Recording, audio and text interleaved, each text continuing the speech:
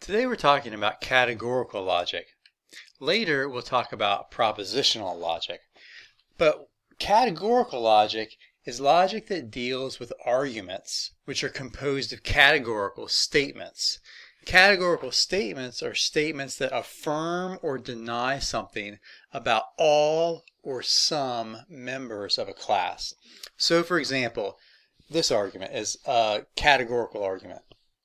All men are mortal. Sasser is a man, therefore Sasser is mortal. It's made up entirely of categorical statements. Now, there are four basic forms of categorical statements depicted in this chart. You'll notice that there's a lot of technical terms thrown around here. Just for the record, what I care about you getting out of this unit is not all the technical terms, but I care about you being able to evaluate the validity of categorical arguments, okay? So the terminology is just a help to get us to understand the concepts. So here's the four basic terms of categorical statements. You can have universal affirmative statements, and these are called A statements. Those say all the S's are P's. S stands for any subject term, and P stands for any predicate terms. You can also have universal negative statements, E statements, and those say that no S's are P.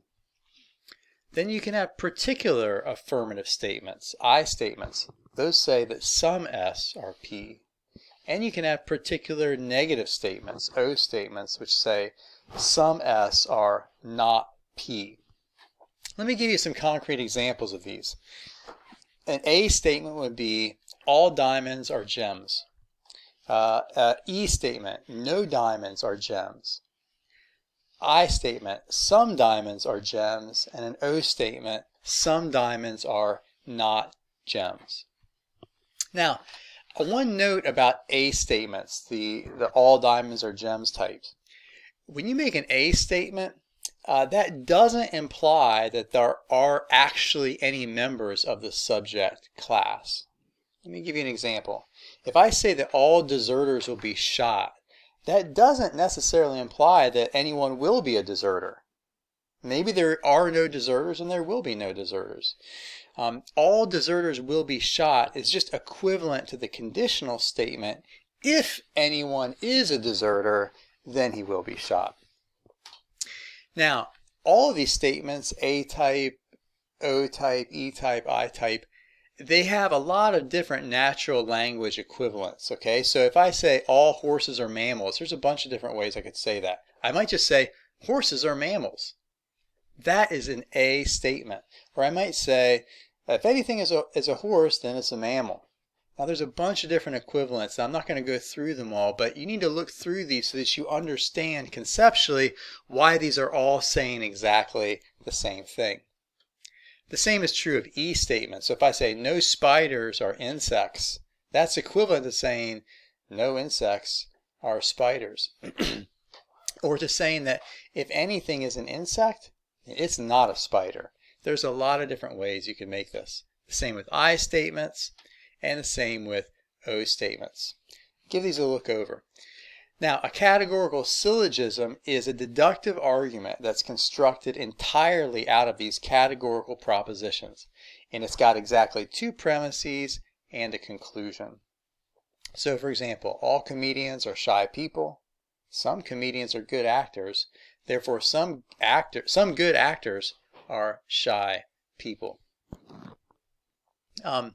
And a categorical syllogism will contain three terms, three class terms, and each will be mentioned exactly twice if it's constructed correctly. So in this case, it's good actors, shy people, and comedians, and all the statements are about those classes.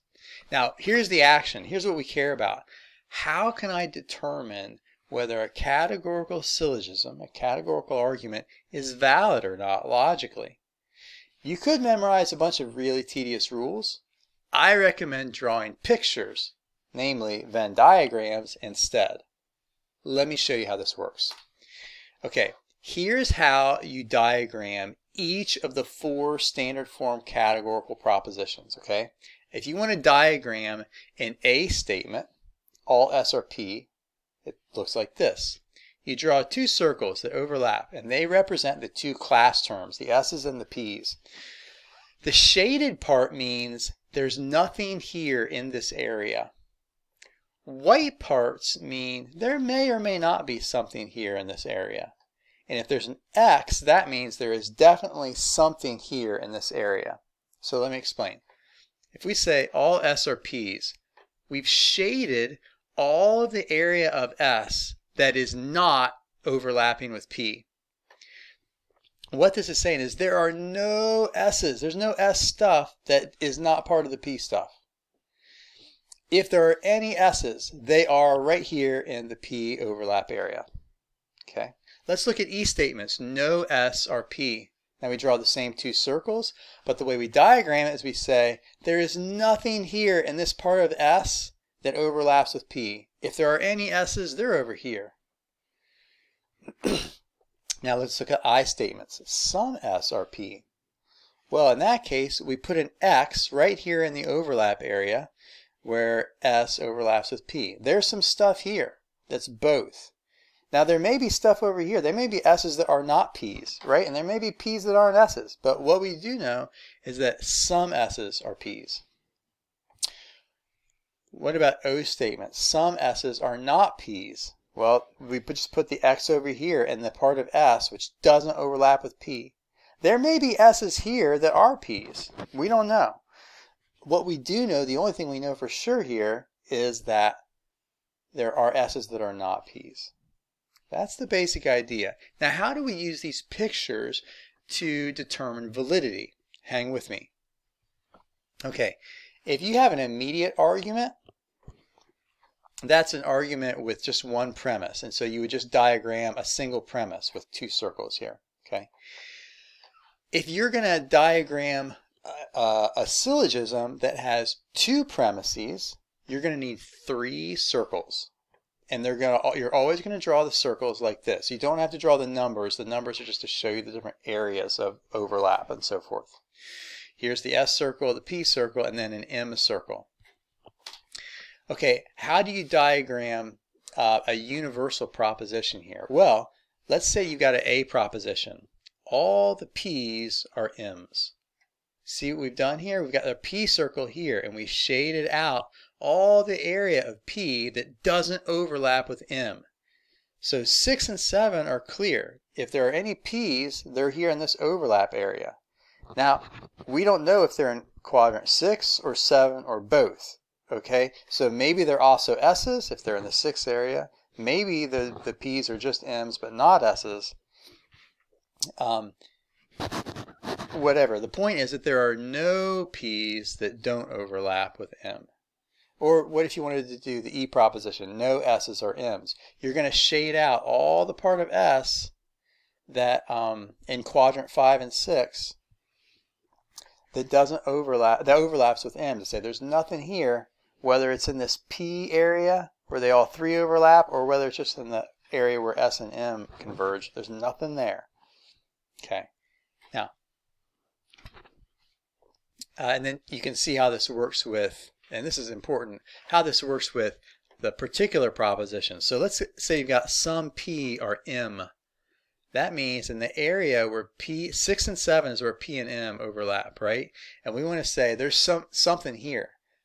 But this premise doesn't determine whether the P's that are M's are also S's, in which case they would be over here in 6, or are they only 7? Are they only M's and they're over here in 7? We don't know. Or are they both? So we draw the X on the line when we're not sure to signify the P's that are M's may or may not be S's. And then the same goes for O propositions. You're going to draw the X on the line here. Now, okay, how do we use this to determine validity? Well, you diagram both of the premises. Okay, so we got some designer drugs are addictive chemical substances. Some D's are A's. Some illegal drugs are not designer drugs. So some I's are not D's. Therefore, some illegal drugs are not addictive chemical substances. Some I's are not A's. And you can, with any of these syllogisms, it doesn't matter what the actual class terms are. Just make them letters, because what this means, designer drugs, illegal drugs, it doesn't matter for the logic of it. It may matter to the truth of the premises, but not to their logical relationships. Okay, so first let's diagram the major premise. Some D are A. We drew an X right here on the line in the overlap area between D and A. There's stuff here, either in 6, 7, or both. And then the minor premise, some I are not D. So we've got I's, which are in the area that doesn't overlap with D, so not in 5 or 6. We don't know, we drew them on the line with A because we don't know whether these I's are A's or not. So that's what we know based on the premises. Now, here's the conclusion. Some I's are not A's. The question we're asking is this conclusion necessarily true given what we've drawn here on the diagram? Some I's are not A's. So are there I's are we sure that there are I's that are not in the A quadrant? We're not sure of that at all. This X right here is on the line showing that these items could be in 1 or in 2, and if they're in 2, then they are in the A area. So that's entirely possible. If we want to say that some I's are not A's, we'd have to have an X that was only in the 1 quadrant or only in the 5 quadrant. But we don't have that. We've got an overlap here. So it's possible that the conclusion is false. And so the syllogism is invalid. Let's look at another one here. Some B's are E's. We drew an X, and we would first draw the X on the line here, and you'll see why they pushed it over into the 6th quadrant. But the X would initially be right here on the line between 6 and 7. And then the second premise, all E's are L's. To diagram that, you shade out all the E areas that are not in the L area. So quadrants 8 and 7 get shaded out. Now the conclusion is that some L's are B's. In other words, there are some things, and now pause before I get to the conclusion. Because we know that all E's are L's, and there's no E's in quadrant 7, we push that X exclusively into the 6th area here. Because it couldn't be over in the 7 area. It's got to be in the 6 area. So we know that there are things in quadrant 6. Now the conclusion is that some L's are B's. So the question is there an X that overlaps with L and B? Yes, there is. Right here in this 6th quadrant, there is an X right here. These L's are definitely B's. So this is a valid syllogism. Let's do one more example here. All the P's are M's. All the S's are P. Therefore, all the S's are, all P's are M, all S are M, therefore all S are P. This is invalid. Why? Because if you draw on the diagram, you'll see that in order for the conclusion to be true, both areas 1 and 5 would have to be shaded, but they are not. So here's your the diagram. All P's are M's. That means we shaded out all the P areas that are not M's. Then all S are M. We shaded out all the S that are not M's. Does it follow that all the S's are P's? No. Look, you could have S's right here, and these are not P's. And so it's not valid. Here's Socrates again. You can diagram these on your own, but I leave you to practice those on your own.